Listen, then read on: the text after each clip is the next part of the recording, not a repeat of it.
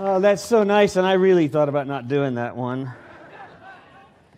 But I love Adrian. Thank you for Adrian. Thank you so much. Adrian was funny when people sign up to volunteer to do readings, and I thought, well, I feel like being torturous, and but it actually does fit. But I love how you said now for something more meaningful.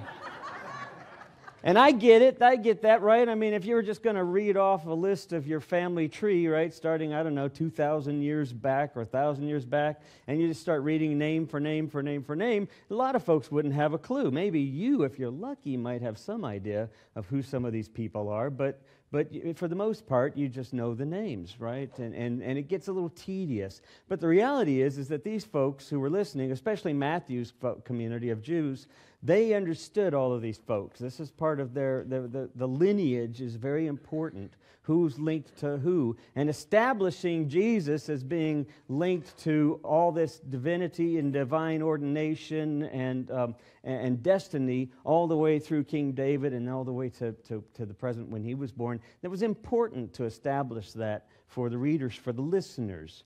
Some 50 years or 60, actually close to 70 years after Jesus had died or after Jesus was born. And so 40 years after he died. So he establishes this. But it's interesting because Luke doesn't have something that Matthew puts in it. And what Matthew puts in it, which is why it makes it interesting, is he's got these 5 women listed. I mean, one of them's Mary, and so that's sort of a given at the end. But these other 4 women are very strange. They wouldn't be listed in a genealogy typically, especially in that day and age and in that culture when women didn't really have any status or stance. And the lineage was by way of the man. That's how you determined who you were linked to. But here Matthew mentions these 4 women. And it's really more like a who's list from a Jerry Springer show. It's like someone saying, my mama's my daddy's cousin and sister, and she's having my brother's baby. I mean, if you've ever watched it, I've watched it once in my whole life. But here's Tamar. Tamar is Judah's daughter-in-law who, when her mother-in-law died, disguised herself as a prostitute and then slept with Judah so she could become pregnant with her 2 brothers. Figure that one out? She's in there. She made the list. Rahab was a prostitute living in the Promised Land before Joshua and the Israelites invaded the land. She's in there. Bathsheba, Uriah's wife. Uriah, you remember David, who was a king, had kind of lusting after Bathsheba, a little bit interested in her, sends her husband off to the battle.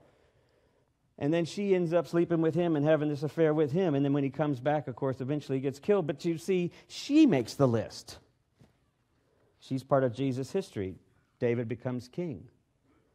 And Jesus is born through that lineage that leads back to Bathsheba. And then, of course, there's Mary, a teenager who then gives birth to Jesus. It's like Paula Poundstone when she said, crazy is a relative term in my family.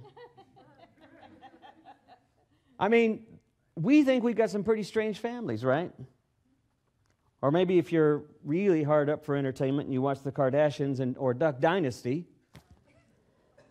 But they don't own the copyright to Bizarre either as much as we read about them, because the honor goes back to the Bible's first families. Chloe may have TP'd and shaving creamed her sister Kim's house, but the last thing she didn't do was she didn't kill her brother because she was mad at him, the way Cain did Abel.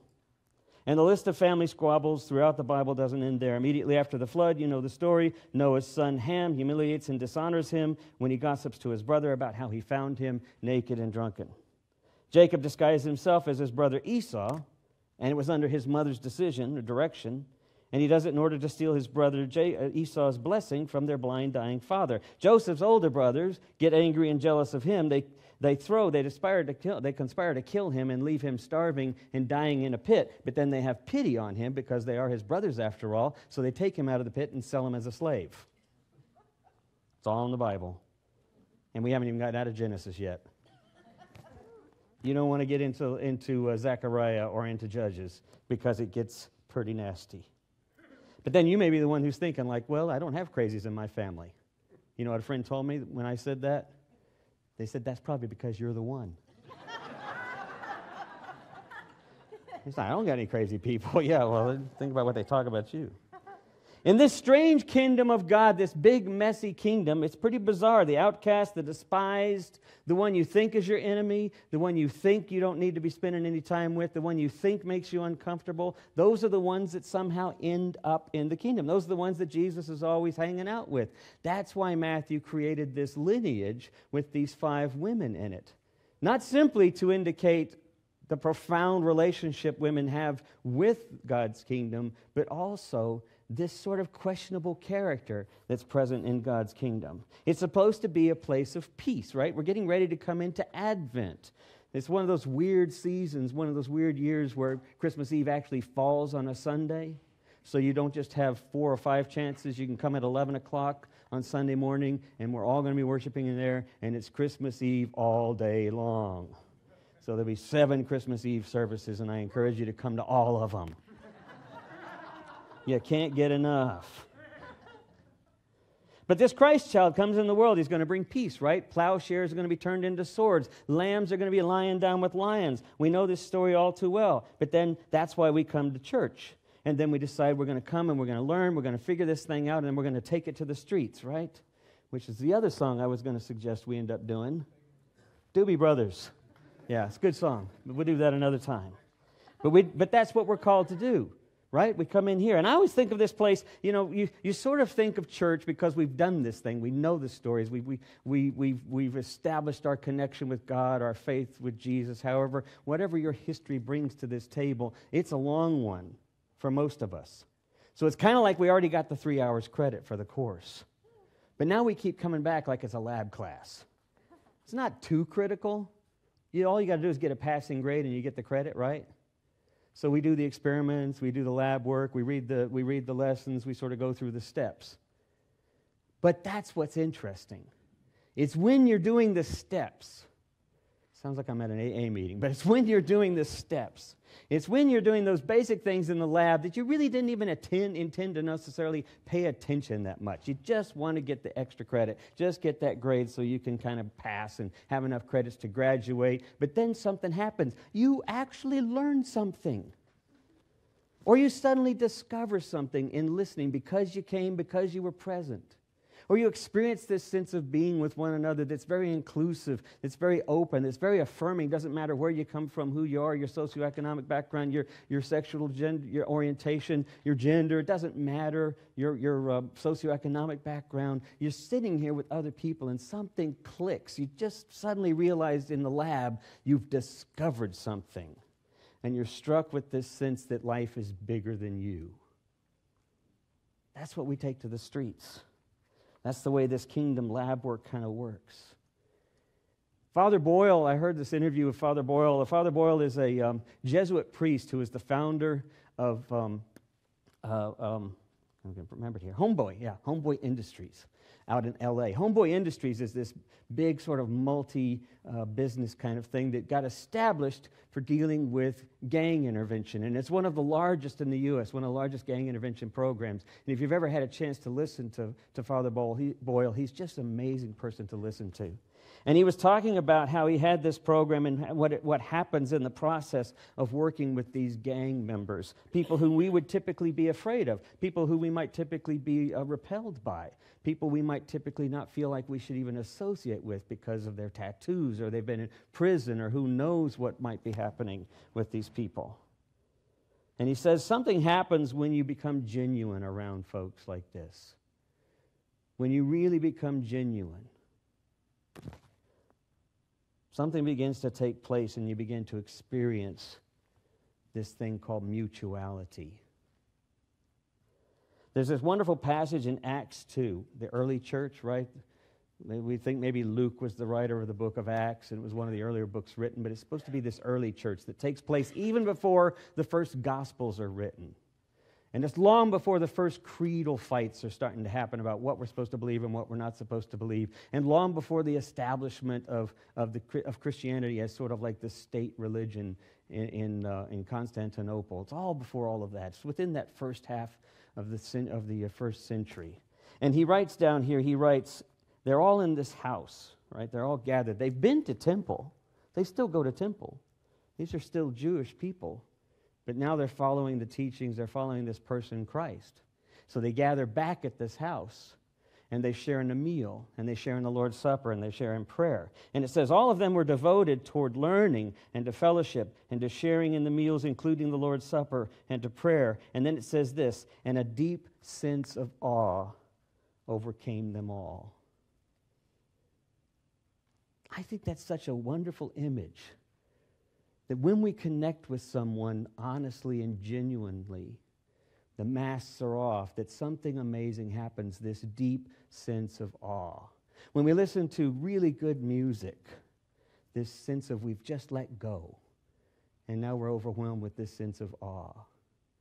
And we have even this unspoken sort of kinship.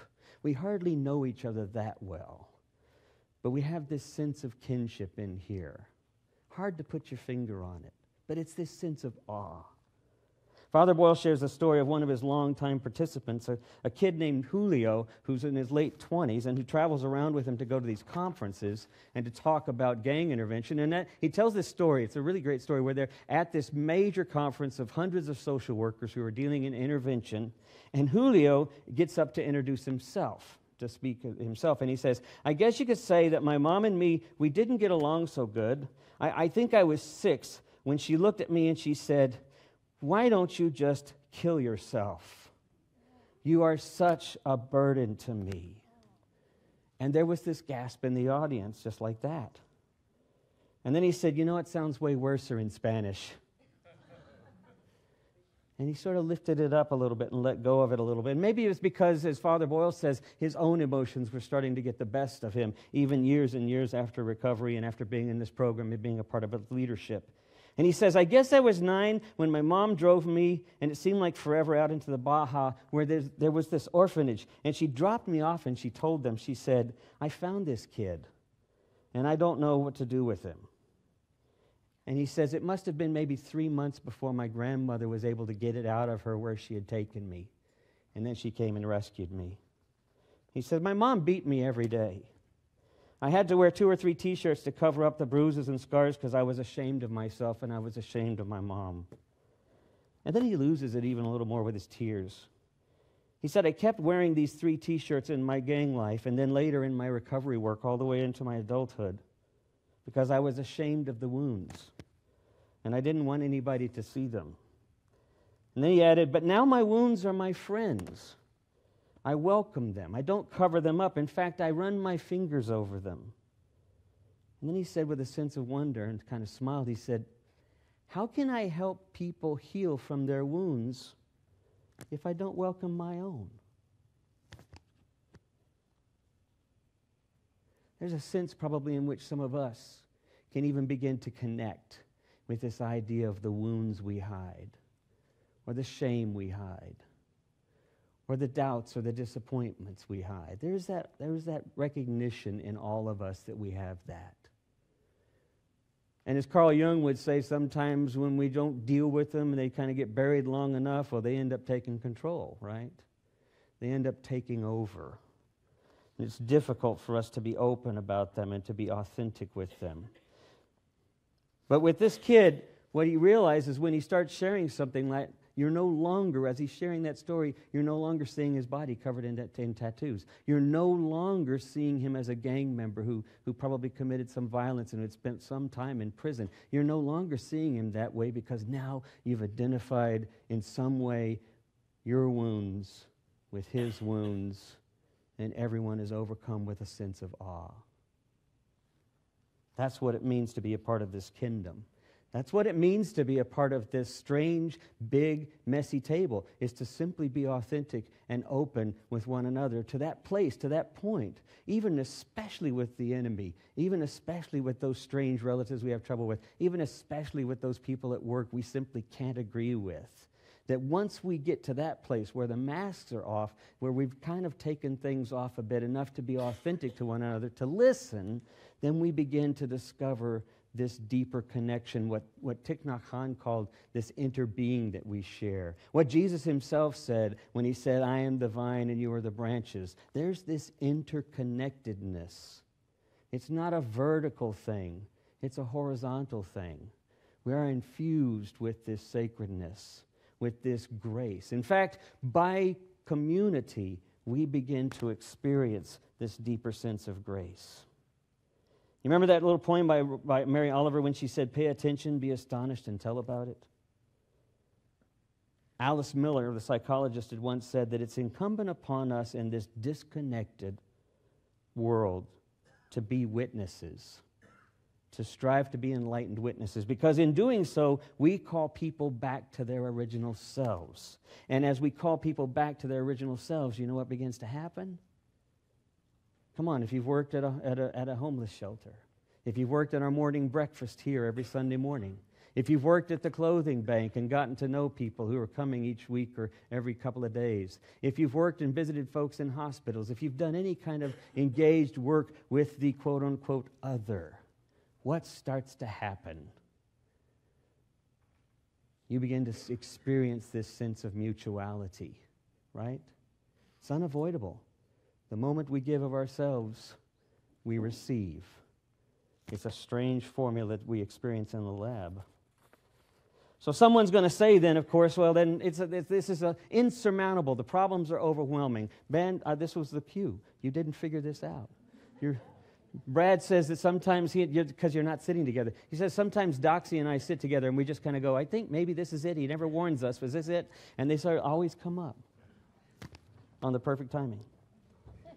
Dorothy Day, she said that it's not an invitation, it is literally our duty to delight in one another. That's nice. Isn't that nice? Yeah. It is our duty to delight in one another. It is our duty to recognize that the way in which we keep this world afloat, the way in which we deal with our fears, not suppress them, not try to deny them, not try to run from them, so much in the world to be afraid of, but instead to face through them, because recognizing our kinship, recognizing this delight that is possible between us, all of us, moving towards that place is how we work through those fears, is how we keep this sinking sort of feeling like it's sinking ship alive. I went and saw this movie. I'm getting to where I'm doing advertisements at the end of my messages. I think 2 weeks ago it was Jakey's play. I ended up Sunday matinees. Maybe we can get groups together to do these kind of things. But I saw this movie on Friday at the Modern. It was called Loving Vincent. It's a beautiful movie about Vincent van Gogh. It's done all in hand painting. Its animation is totally hand painted. There's 3 more shows today. You've got to go see it. It's really a beautiful film, but what's amazing is there's this wonderful scene as this thing was coming together, as you see life sort of coming together, you realize something, and Vincent himself gives away the clue. He reaches down as someone's talking to him, and he reaches in a basin where he's about to wash his face, and he starts to move his hands to get the water. And as he's getting it, what you see is the rippled water as he's looking at his own reflection. And the more the water begins to ripple, the more you realize how he developed his painting. It was as if he was saying, this is not the real you. This is not really you. This is the mask. This is the mask we bring everywhere. You need to stir it up a little bit. You need to mess with it a little bit to see things strange, perhaps. Because that's when we see the real each of us. That's when we see what Rumi suggests, or what Hafiz suggests in this poem that I'll close with. When we stir up the mask enough for it to fall off. Admit something, he says. Everyone you see, you say to them in your own way, love me. Of course, you do not say this out loud, otherwise someone would call the cops. Still, though, think about this. This great pull in us to connect. Why not become the one who lives with that same full moon language in each eye, and that is always saying with that full moon language what every other eye in the world is dying to hear. Amen.